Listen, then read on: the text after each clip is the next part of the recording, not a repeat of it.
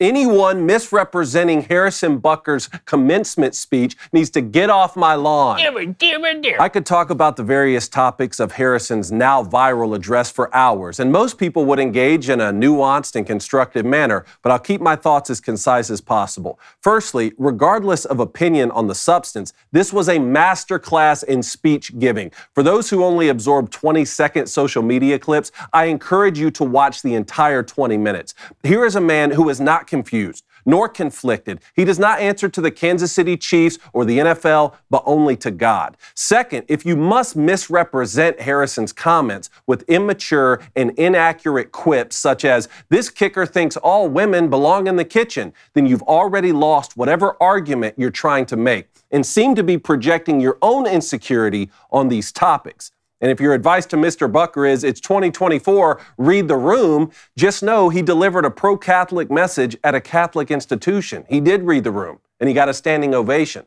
Lastly, since a change.org petition has been started in an attempt to get Harrison fired from the NFL, I'd like to play a few videos from NFL players that never resulted in any such public outcry. Ordinarily, I would not show content this graphic, but it seems some more need to learn a lesson. So please play the clip of Ray Rice knocking his fiancée unconscious.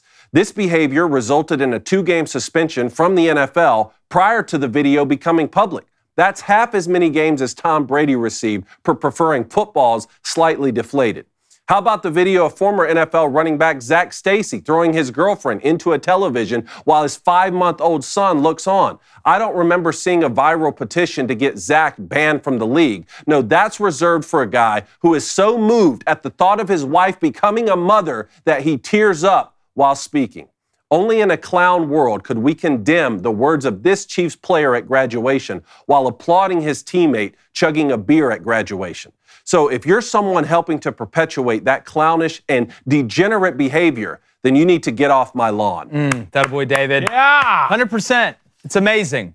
Again, and my whole thing is he didn't go to a ball game. This wasn't Pride Night where the public has to go endure this. He did it at a Catholic institution that invited him to speak. He's not on the sidewalk with a microphone and a sign. He's literally at a place he was invited to where a lot of people share his views and beliefs. So I think you're spot on. The hypocrisy is just sickening. And if you're too stupid to understand the difference between what Harrison Butker was saying and thinking he was meaning that women shouldn't try and pursue a career or anything like that, then maybe you shouldn't have a driver's license and or operate any heavy machinery while other people are around. Yeah, it was sad to see because I feel like if we sat down with Harrison Butker, we would have like a fantastic 2-hour conversation on all the topics that he hit in that speech, and not all of us would agree on all those topics, right? That's what makes it great. Yeah, it's just sad that it's gotten to this point.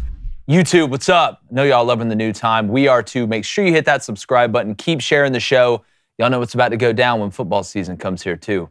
Y'all know what's up.